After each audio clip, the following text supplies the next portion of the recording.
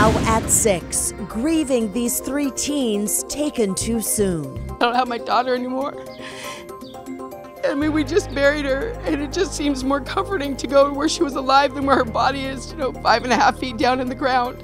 Family and friends come together to remember these young girls killed by an accused drunk driver. A drastic step to fight climate change. Oregon's House approves a cap-and-trade bill to limit greenhouse gas emissions, but opponents say it could cost us jobs and raise prices at the pump. Plus, starting summer with a splash, Portland is opening public pools across the city starting today. And stop before you shop so a computer can scan your face. I'm not sure how I feel about my face being stored in some database. A local convenience store's controversial decision to use facial recognition technology. KGW News at Sunrise starts right now. And we start our Tuesday morning with a live look from our Rose City Sky Cam. Some clouds to start, but man, it's going to be another beautiful day later this afternoon. Something strange is happening, Rod, I've noticed. Yes. First day of summer is Friday. Yeah. Every day between now and then, yes. Longer than the previous day. Yes. But every day leading up to Friday, cooler than the day before. Yes. What's going on? We can't explain it. Let me tell you, this is one of the weirder phenomena I've ever come across in my career. Yesterday, 81, today 77, tomorrow 71. To Drew's point, we're going down. Nice day today, though. We have clouds over the city at this hour. So far, the marine layer has not really become that widespread. A lot of you are waking up to some sun this morning. 58 degrees out the door, mid-60s at lunchtime, partly cloudy, and then we'll go on to be a beautiful sunny afternoon. All areas eventually 74 degrees. Here's the Dalles camera from the Oregon Veterans Home. Gorgeous day. It'll be in the 80s out in the East Gorge. Ladies and gentlemen. Hello. Good morning. Let's go ahead and show you the drive right now on the west side. Quick check of the Sunset. That's out near the Sylvan Hill. Traffic rolling along just fine there behind door number 3. The trip building a little bit out of Clark County. That's the I-5 commuted SR-14. And you can see that that's starting to plug up actually back past Mill Plain towards SR-500. We'll check out those building drive times in just a few minutes. Guys. Okay, thank you, Chris. Right now, a few protesters are outside the Immigration and Customs Enforcement Office. This is in Southwest Portland. They set up camp last night and they plan to be out there until this evening. They're marking the 1-year anniversary of this, the Occupy ICE camp. Demonstrators stayed outside the ICE office for weeks, protesting the Trump administration's policy of separating migrant families. In honor of that anniversary, a local artist put up this art installation. Amy Sitars built a cage filled with bronze children's shoes. She says she hopes it'll keep people from forgetting what's happening at the border. We have an update right now, and it's good news regarding the search for this missing 13-year-old Portland boy. Last hour, we told you he was missing, but within the last hour, Portland police have told us that Noah, that's the boy's name, Noah is safe. He was reported missing from the King neighborhood in Northeast Portland last night, but again, Noah has been found.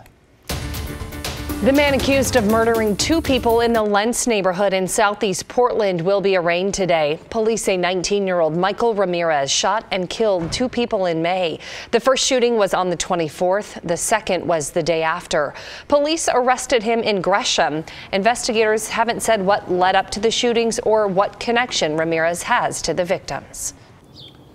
And we didn't get a decision, and my daughter didn't get a decision.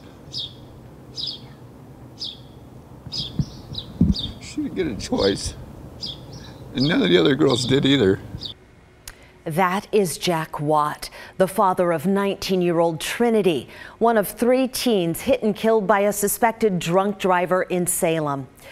Last night, the girls' loved ones gathered for a memorial to remember Trinity, 18-year-olds Michaela Tryon, and 19-year-old Madison Capobianco. The wreck happened 2 weeks ago at Cherry Avenue Northeast and Salem Parkway. 25-year-old Carlos Rodriguez Palacios is accused of driving drunk and hitting the girl's car. He was back in court yesterday on 3 counts of manslaughter. Friends hope the growing memorial at the crash site will remind people how dangerous it is to drink and drive. The memorial is also a place for the girls' parents to remember their daughters. That was the last place my daughter was alive. I don't have anything else. I don't have my daughter anymore. I mean, we just buried her, and it just seems more comforting to go where she was alive than where her body is, 5.5 feet down in the ground. Just devastating. Loved ones say that the girls were out buying snacks for a girls' night when they died. The family also says the hardest part about all of this is thinking about a future without them. We have this story out of Newburgh this morning where a rare black swan was stolen from an animal sanctuary. So take a look at this right here. This is Belladonna. Someone took her early Sunday morning. So the owner of Enchanted Farm Sanctuary, her name is Robin Birdsong.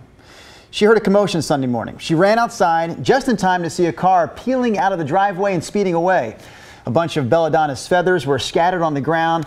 Birdsong believes that whoever stole Belladonna wants to sell her for thousands of dollars. Anyone with information should call the Yamhill County Sheriff's Office. Well, the Oregon House passed a controversial bill aimed at reducing carbon emissions. It's sort of complicated, but essentially it limits greenhouse gas emissions and offers companies incentives to comply. It would do this by requiring the state's largest businesses buy pollution allowances. House lawmakers debated the bill for 6 hours last night. Republicans say it would cause businesses to move out of state, but supporters say it'll help the economy as climate change worsens. The bill now goes to the Senate. Governor Kate Brown has said she would sign it. They are, I feel like, basically giving us another shot at this. Gresham Baker says she's feeling a little more hopeful after the Supreme Court said it will not hear the discrimination case against her business. The state fined Melissa Klein and her husband for refusing to make a wedding cake for a lesbian couple back in 2013. That court battle forced their shop, Sweet Cakes by Melissa, to close. Yesterday, the Supreme Court decided to send the case back to the Oregon Court of Appeals to be heard again. Now to some national headlines in your morning rush. And the Pentagon is now sending 1,000 U.S. troops to the Middle East amid increasing tensions with Iran. Our troops will be used for surveillance as well as protecting U.S. forces. This comes after an attack on 2 oil tankers last week, which the U.S. blames Iran for. Iran, though, denying any involvement. Yesterday, they announced it would break with the 2015 nuclear agreement unless it's shielded from U.S. sanctions.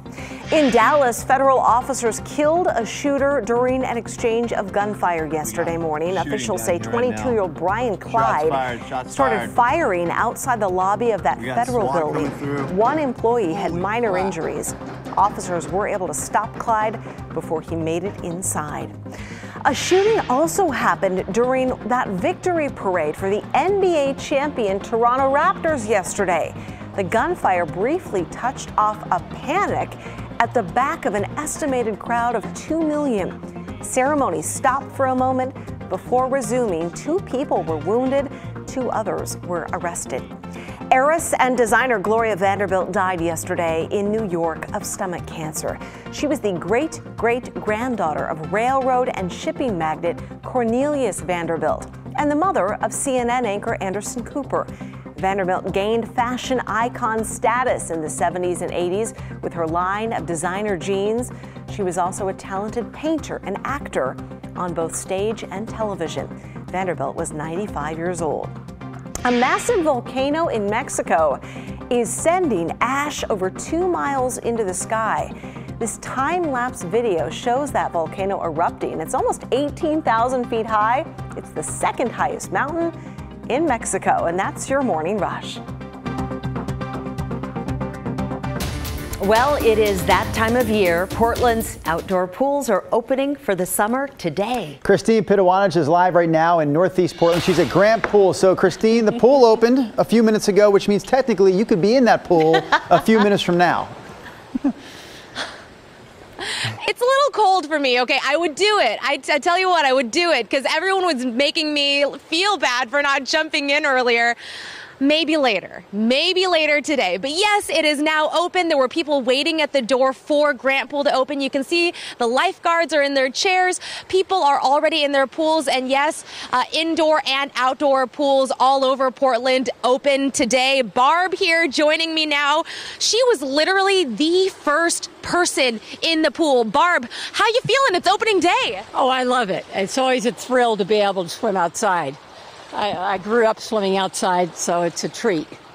Did you make sure you were like first in line? Because I saw you beelining it through the doors. Well, I always try to get here when it opens just to get going, so yeah.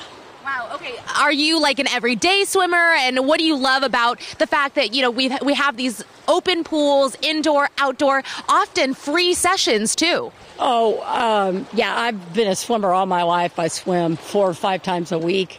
And being able to swim outside as opposed to inside is always wonderful, watching the sunrise come up. Okay. So. Okay, hey Barb, I'll let you get back to your laps then. Thank you so much.